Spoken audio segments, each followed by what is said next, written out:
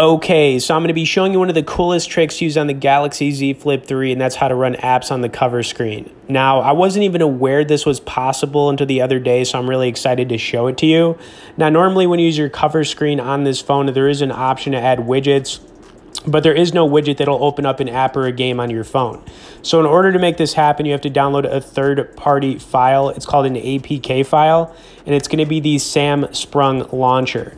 Now, I have a link in both the description if you guys want to check it out. Downloading it literally takes a couple of seconds, maybe like 10 seconds at most.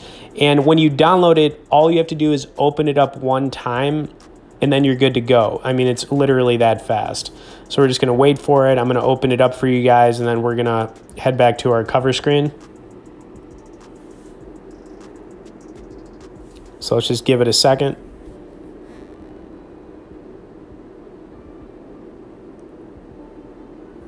Okay, now we're gonna close it out. I'm gonna flip the phone in half, and we're gonna take a look at this.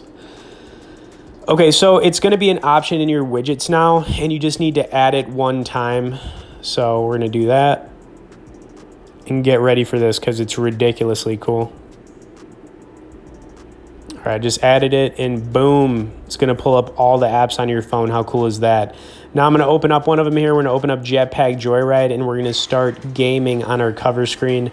How ridiculously cool is this, guys?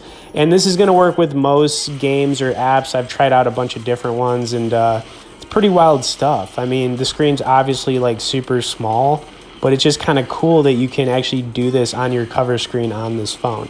Now, that Samsung launcher is awesome. I mean, you know, I don't know what else to say about it. It's just kind of wild, right? Playing some Jetpack Joyride. Okay, bottom line, this is one of the coolest kind of like tricks that I've personally tried on the Galaxy Z Flip 3, and I totally recommend you guys check it out as well. Okay, anyways, hope you guys enjoyed it. You know, if you could tap that like button, if you haven't subscribed to the channel for more on this phone, thank you for watching, and we'll see you in the next one.